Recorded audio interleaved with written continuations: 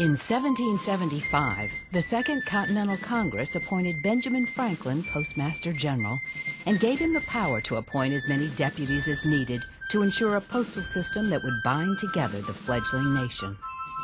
Then, as now, the speed and security of transporting the mail was critical to the postal system. By 1788, stagecoaches delivered mail to 75 post offices around the country. With America's rapid expansion, the postal system grew. To keep the growing nation connected, the postal system subsidized increasingly speedy modes of transportation. Trains were great for quickly getting mail between the big East Coast cities. But without a transcontinental rail, people had at least a 6-week wait while the steamships made their way to the West Coast. Faster methods were required. In 1858, the Butterfield Overland Mail Service ran stagecoaches from Missouri and Arkansas to California in 21 days. For 18 months, beginning on April 3, 1860, privately run Pony Express riders carried mail from Missouri to California in 10 days. After the Civil War, railway post offices quickly became the backbone of American mail transportation.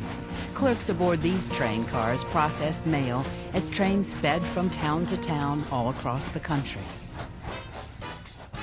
By the end of the 19th century, the post office was hand-delivering mail to every American's mailbox, no matter where they lived, no matter what it took to get it there. Always the first to harness innovations in transportation, the postal system experimented with the horseless wagon in the early 20th century, and then took to the air, paving the way for commercial aviation in the U.S. The postal system has come so far. Riding the cutting edge of technology, the U.S. Postal Service has delivered the United States into the future while never forgetting its past. The preservation of U.S. postal history officially began in 1886 with the donation of a sheet of 10-cent Confederate postage stamps to the Smithsonian Institution. What started as a humble assortment eventually grew into an impressive collection, numbering in the millions. In 1993, the National Postal Museum found its own home here in the historic City Post Office building. With its rare and expansive collection, the museum is a living legacy to the colorful, innovative history of the United States Postal Service.